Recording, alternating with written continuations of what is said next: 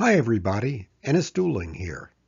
I hope you're all happily back from our virtual hike and you didn't get too much virtual mud on your boots. When I research and write, I am fascinated by the messy process by which events in the past become the history we read about.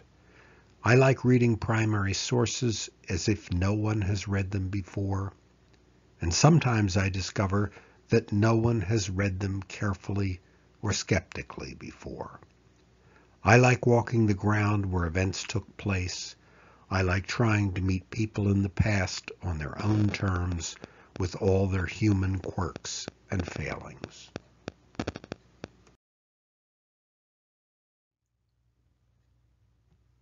Let's review how the Northern Army came to fortify Mount Independence. In the late summer of 1775, the United Colonies invaded Canada in the hope that it would become the 14th rebelling colony. The Army met with success in the fall in capturing Fort Chambly, Fort Saint-Jean, and Montreal, but an attack on the walled city of Quebec on the last day of the year was a disaster, and then the Army was devastated by a smallpox epidemic. They retreated from Quebec in May and in June from all of Canada. On July 2, 1776, the same day that in Philadelphia the Continental Congress declared the United States to be independent, the defeated Army reached Crown Point and Chimney Point. In a letter to his wife Abigail, Continental Congressman John Adams described the news he heard.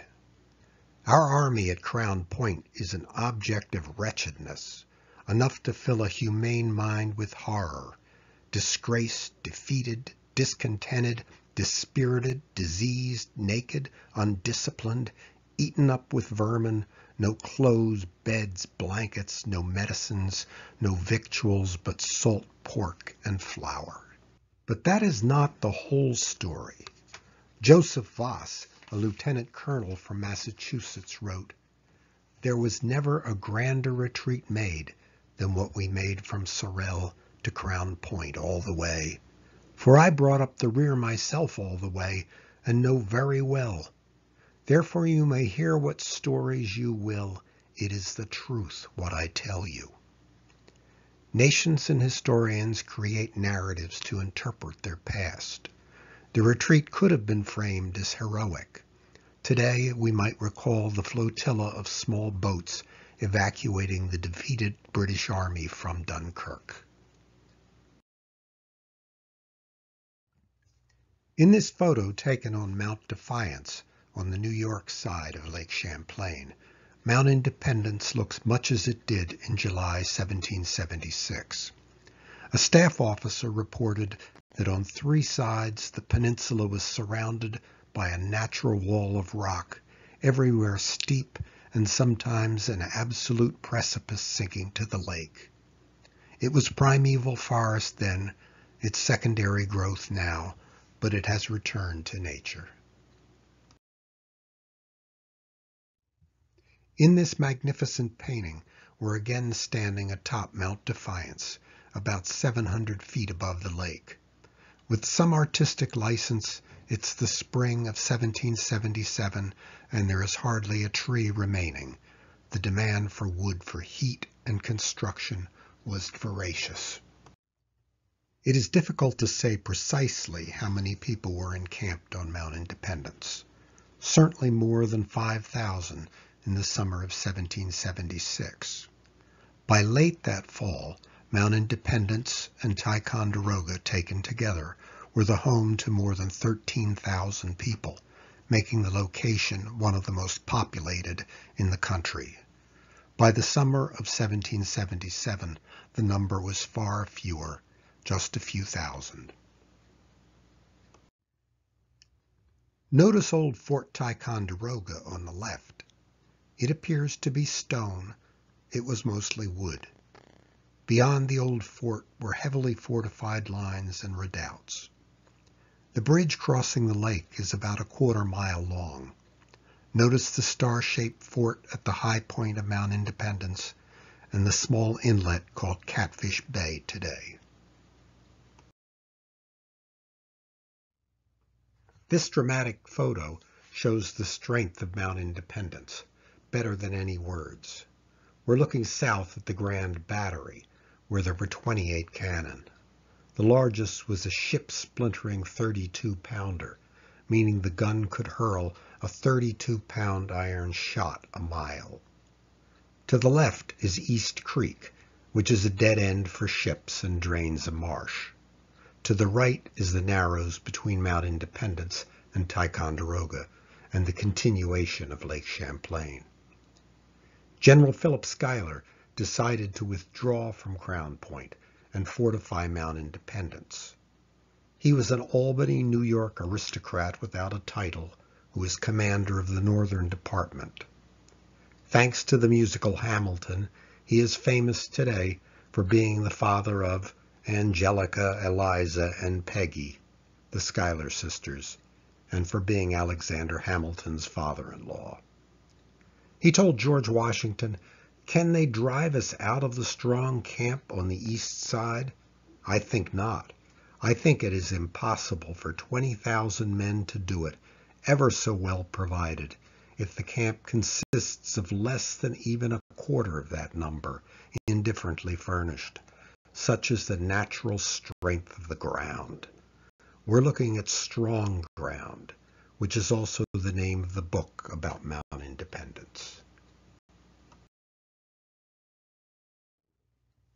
Here's the British view of the strong ground as they were approaching on Lake Champlain.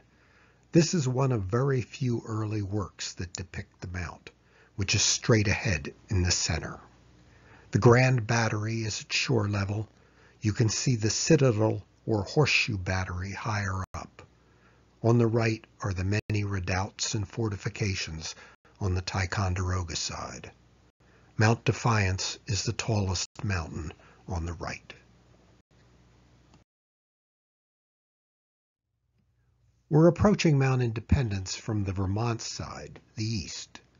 During the Revolution, the landscape was heavily forested, broken only by a military road to Hubbardton and south, which was hacked through the woods in the fall of 1776.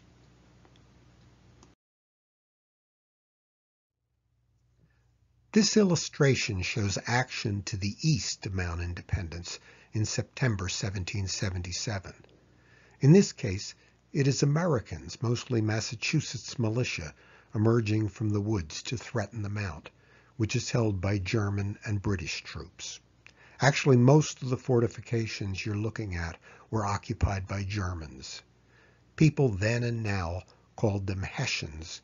They were really Braunschweigers, or in English, Brunswickers. This little attack on the mount, part of a successful raid on Ticonderoga, led by John Brown of Pittsfield, Massachusetts, came to nothing. One British officer joked, "It is an undeniable truth that the mount was never attacked by the rebels otherwise than by paper. The only living creature, except the paper messenger, who approached it after September 18th was a poor strayed cow that in the night of the 21st, being thick fog, caused a general alarm."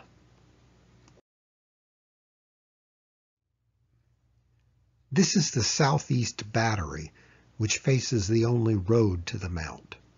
The battery was constructed in the spring of 1777 as Americans realized they might be surrounded. After they fled, it was occupied by Germans. In your imagination, cut down the trees. In 1777, you'd see cleared ground and then dense forest. Here's the earliest map of Mount Independence, sketched in the summer of 1776. I'm sure you can't read it. You might not be able to read it even if it was large enough. No matter how you hold this map, some of the writing is upside down. Which is to say, it is the real thing, a primary document, and not something a historian has drawn centuries later. This map is the work of a 20-year-old staff officer, John Trumbull. His father was governor of Connecticut. His older brother Joseph was commissary general of the Continental Army. John wanted to be an artist. That's his self-portrait, painted when he was 21. This is a more polished version of Trumbull's sketch, which appeared in his autobiography. You'll see that independence is misspelled. Spelling, punctuation, and capitalization were much more relaxed in the 18th century, and even educated men made what we would consider to be errors. Notice the 3rd Brigade. You'll be discussing archaeology in that location. I'll be quiet and give you a few moments to study the map.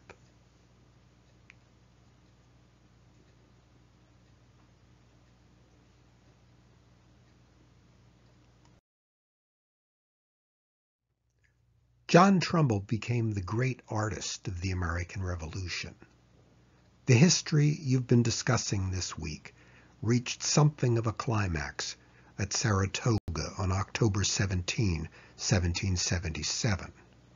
John Burgoyne's surrender to Horatio Gates has been called the turning point of the Revolution because it brought France into the war as an ally.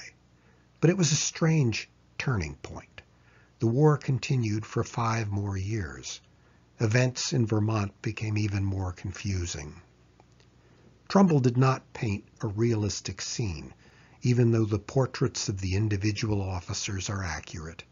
He painted the importance of the event. The painting is in the rotunda of the U.S. Capitol. You may have seen it in the news on January 6th during the attack on our democracy. The men depicted in the painting would have viewed that event with outrage and sorrow. I don't want you to get the idea that all old maps are primitive. This map was drawn by British engineer Charles Wintersmith.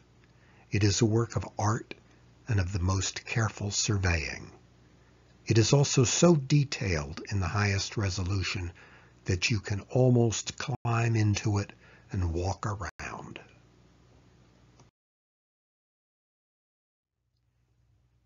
Here's a close-up of the Star Fort from the Wintersmith map. You can see the crane used to raise supplies from Catfish Bay and the hospital. That's the little F in the lower right corner. If I was allowed only one source on Mount Independence, it would be the Wintersmith map.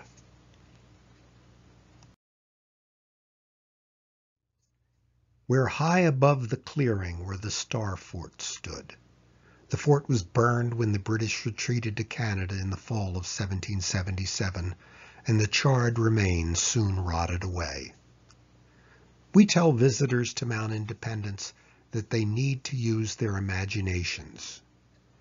Getting people to use their imaginations and to be historically minded is a challenge for historic sites, it's a challenge for writers, and maybe, most importantly, it is the crucial challenge for you as a teacher.